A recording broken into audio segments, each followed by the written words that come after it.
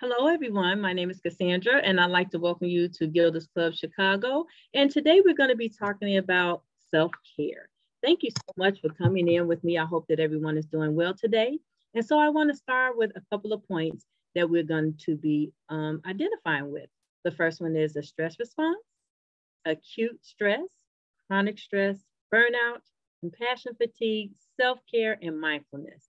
These are some very, very important things that we need to identify. We know that today that we have been really encountering some difficult times. We know that we are still in a pandemic and we are just now coming out of our physical distancing. We're still doing a lot of social distancing where we are on a computer and doing different things, but it's very important that we identify with some of those things to provide positive self-care. So the first one we're going to talk about today is stress response. The body's physical and mental response when we perceive a threatening stressor. So the most commonly known is our fight, flight, or freeze. That's when your heart rate quickens. Breathing becomes shallow and quick. Blood flows to a major muscle in the group, and you just begin to just feel very, very lightheaded. So those are some things that you need to identify with and to make sure that you understand what they are. Our second thing is acute stress. A stressor that is brief, typically lasting about 30 minutes or less. The stress response is turned on when it's threatened or perceived to things that are not in your common norm. So basically, you begin to walk funny or you notice that your sight has doubled. So those are things that are very important to you to identify with as well. Your chronic stress. Chronic stress is very, very important. This is a stressor that is ongoing.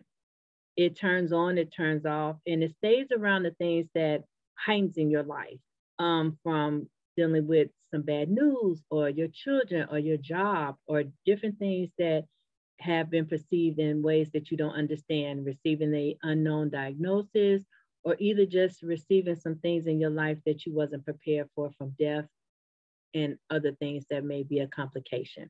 So those are chronic stressors that you should be aware of. Burnout. Burnout are some things from physical or mental collapse that are caused by overwork or stress. So we have been focused on self-care and what those stresses are, but we know that in today's society, it's important that we work. Working is very, very important. So it is something that we don't identify with to say that we are burnt out. Instead, we say that we keep working out, but it causes us to become burnt out because you're overworked. Compassion fatigue. These are things that people suffer with and we don't sometimes identify. You know, freaking things that appeal to you. You can feel numb, annoyed, angry, empathetic when you're supporting others, or you feel that their situation has just become so overwhelming. You give so much compassion that you fatigue yourself, which causes you to not be able to help that person because you emotionally drained. Self-care. Self-care is something that we are going to focus on more and more today because it is something that we say that we do, but we don't. We walk around and we talk about ourselves, but we don't provide that care that we need. So those are things that you need to maintain with physical, mental, or emotional health. And it helps you to feel healthy. It relaxes you. It gets your body prepared to work. Your mind gets prepared to work. You learn more positive things, your purpose in life. So that's very, very important. And my last point is being mindful. The mindfulness is the awareness that merges through paying attention to your purpose and your presence in the moment and not being judgmental or unfolding experiences, but the moment that things go on and on, that is important. So now we're going to go into our second portion, and I'm going to give you just a little bit of a quiz. And I want to ask you some questions that I would like for you to take the time to identify. And when you do that, you can write them down. You can have a self-reflection. But I would like for you to know that these questions will be available on our website if you would like to revisit and quiz yourself one-on-one. My first question is, how often do you get a good night's sleep? Every day, often, sometimes, or seldom, never.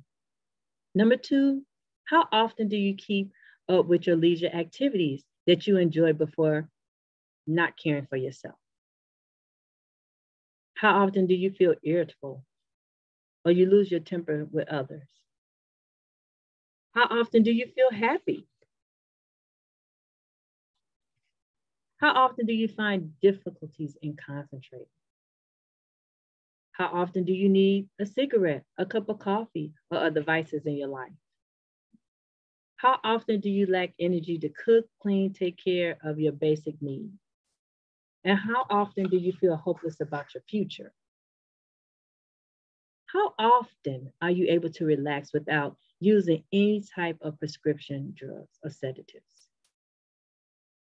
How often do you feel overwhelmed by all that you have to do? How often has someone criticized you or suggested that you are on this edge, that you are burning out, but you don't want to acknowledge it? How often do you feel that someone that you are close to is not loving themselves or you either? I know that you noticed that the questions that I asked all started with how often. That is very important because how often do we forget how important it is for us to take care of ourselves? How often do we feel that it's important that we stay cool? How often do we find ourselves saying that we're going to do some things in life? We're going to take a vacation. We're going to go exercise. We're going to change our diet. We're going to do some self-care. We're going to wear some makeup today. We're going to get our hair cut. How often is one of the words that we just generally put into our vocabulary. But now I want you to change that how often to how can I? How will I? And moving forward, this is how I will change my life, providing self-care. The first thing I'd like for you to do is make it a priority. You have to make time for yourself. It's a regular schedule. Take small breaks throughout the day. Remember that you have an airplane speech, and your airplane speech often starts with, let's sit down, let's buckle our seatbelt. Here's some things in case of an accident that we have to take oxygen. So by saying that, your self-care is your oxygen each and every day. So remember, taking care of yourself is just like keeping your mask on when you're on a flight. You have to be mindful that it's important that you take care of yourself. Don't double book. Guard your time. Guard your things at work. Take that lunch break. Don't feel overwhelmed. Don't agree to do something instead of taking the time. Don't take too much of it. Making sacrifices. It makes you build resentment on the things that are not good for you, knowing that they can be great for you. So understanding that double booking can cause some double stress. Learn to switch off. That is very hard, even for myself. You're used to being go, go, go, do, move, move, move. It makes you feel so weird that you're slowing down or you're even stopping. This is a very important thing. Listen to your inside voice. It helps you to go to your outside voice to say, no, we can't do that. There's nothing wrong. Let's be accurate in moving slowly. Let's turn this switch off, because if you turn it off and when you turn it back on, you're helping someone else. Remember, the days get easier, but the stress get harder. Learn both quick and slow fixes. Learn what you can do at the moment. Take time to do your self-care and guard against your stress, as well as activities that you learn to enjoy that you want to do longer. You may have a trial and error at first. We all do. Nothing is perfect, but it's always important to do these options. Take some days, have vigorous ways to do these options so you don't trick yourself to say, I don't want to fix it. I can't fix it. But instead you'll look back and say, look how I fixed it. Have a technology-free day. We know that today our world is filled with technology. You always have your phone. Your phone is part of your lifeline. Television, we like to do our movie buffs, but understand that the internet, social media, that becomes a very strange type of stressor. It's important. We get stuck in the hours. My thing, TikToking can be your trigger. We sit and we see one of those TikToks and all of a sudden we're TikToking and it's 7 o'clock and next day it's 12 o'clock.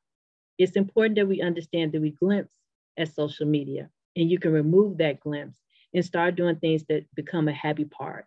It can also be some things that is making you feel inaccurate, a lack of being left out, or just taking a moment to say, I'm inserting myself in things that are not healthy for me.